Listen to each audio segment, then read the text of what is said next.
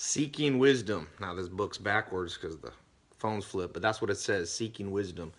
And somebody asked me, how should you focus? What should your daily routine be?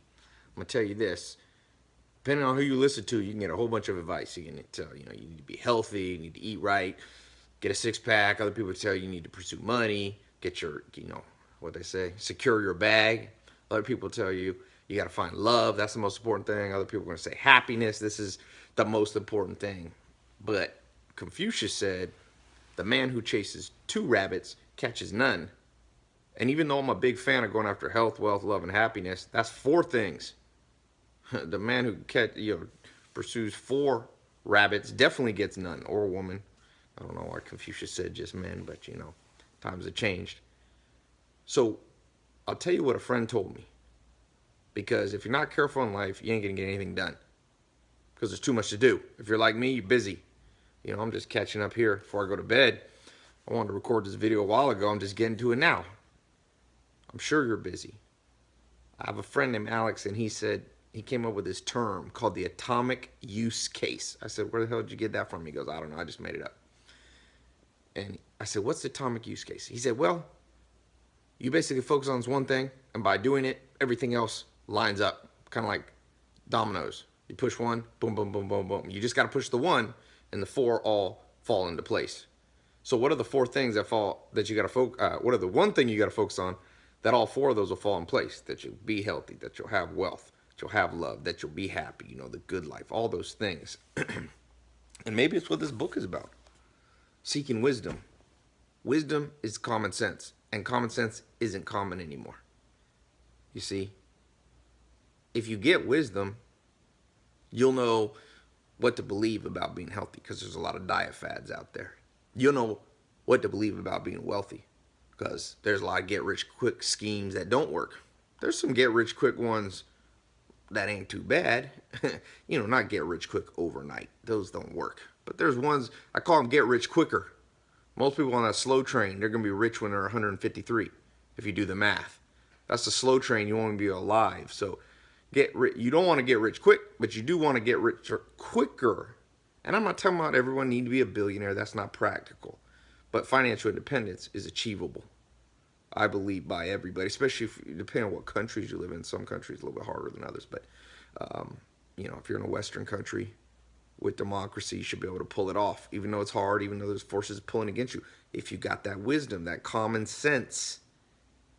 Like I said, it isn't common. You don't learn it in school. What does Jim Rohn say? My favorite quote right now. Formal education will make you a living, but self-education can make you a fortune. Think about what that means, the practicalities of that.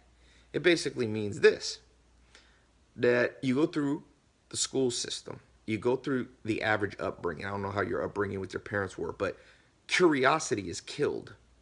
It's killed young by parents telling you to not ask so many questions and just accept what they believe. It's killed by the school system that doesn't have time or the curriculum for you. And so what happens is curiosity is the precursor to wisdom. You've got to be curious to be wise. You got to understand. It's kind of like a car.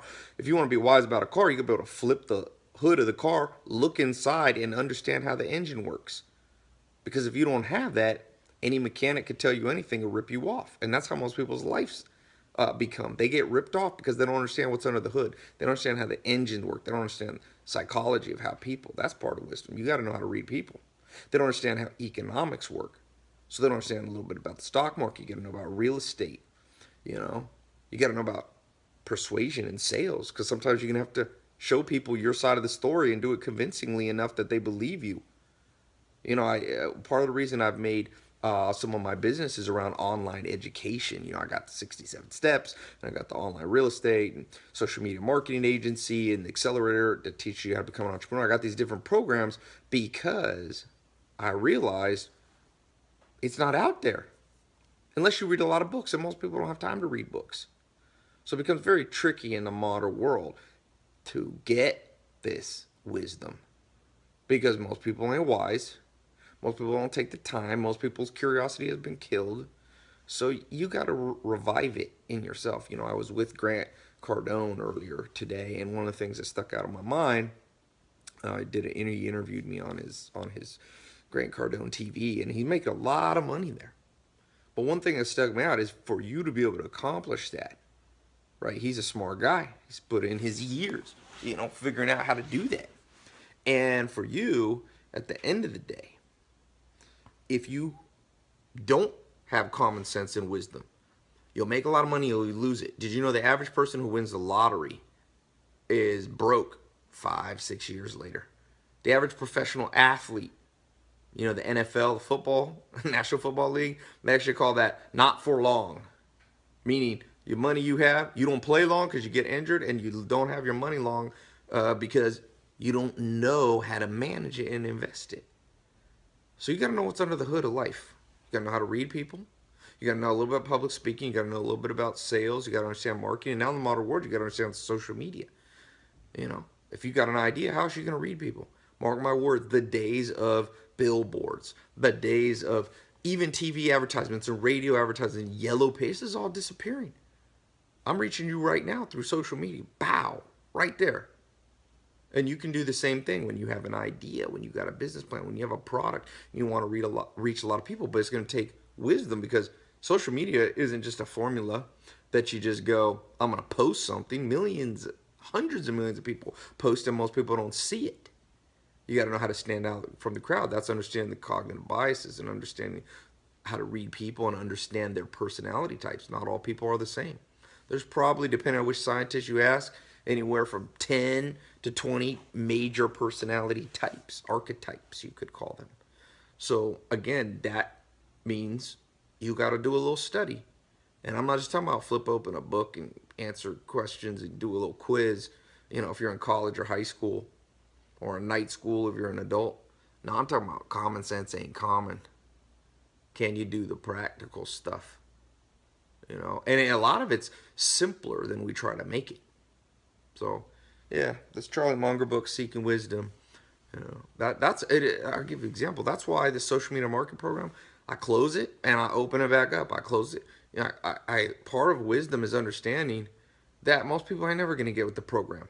So what you're doing, don't make yourself 100% available to all people because most people are fools, and you don't want to surround yourself with fools. So I got that social media marketing program. I'm like, I'll show you how you can do this and make some money. Full-time, part-time. Got people making 10, 20. I think a guy making 50, 60,000. Not everyone does that, obviously. He's an exceptional case, but he's only 21. Not that exceptional. So I open it up and say, who's really hungry? Who's ready to learn? And amazingly, even when I show results, half the people are either skeptical, because when you don't have common sense, you don't know when to be open-minded versus when to be pessimistic. That's a balancing. Sometimes you must be cynical, but sometimes cynicism closes the doors on opportunities. People don't get that. Sometimes cynicism closes the door on opportunity. And sometimes it's wise to be cynical because you're about to be ripped off. You got to know how to discern and tell the difference. That's common sense, a.k.a. wisdom. I close that program down. Some people are like, why can't I get in it? I closed the real estate one for 6 months. People thought I was joking. No, I do that on purpose because it separates. It separates the hungry from the fakers. People hungry to learn from the fakers. And then as people graduate, I open up a few spots. I think it's open right now. Social media thing. I'm going to close it back up, and then people snooze, they lose. You got to know how to do that. You got to know how to probe and test. Most of your problems will come from people, even more than economics and who's the president and recessions. Those cause problems, don't get me wrong, and weather causes problems, and hurricanes and all that, earthquakes. But the majority of people's problems are getting along and being people exploiting you. So that's another big thing. That's one of the things that you learn when you do social media. You learn to read people because you interact with a lot of people. I get thousands and thousands of comments a day across all my social media and emails. And it's made me, I think, have a little more common sense that I didn't have before. So at the end of the day, your ability to get health, wealth, love, happiness, the 4 pillars of the good life, come from a single-minded focus on wisdom. And what is wisdom? Well, it's the common sense you get from being curious and observant and trying things and not being afraid, not procrastinating, being fearful, So I hope you find it. I'm seeking it. I don't always, you know, I stumble upon it at times. Sometimes I'm wise and sometimes I'm a fool.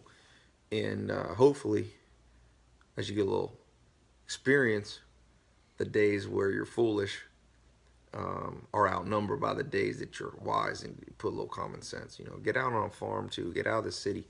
City will make you lose touch with reality. Go take a hike. Go camp. You know, go take a boat out, fishing boat out in the middle of the ocean. Something to reconnect, get grounded. And if you do these things, the reward is you can get that health. You can make money. You know, get that health, wealth, love, and happiness. Those are the byproducts of that single-minded atomic use case. So, yeah. All right. Talk to you soon.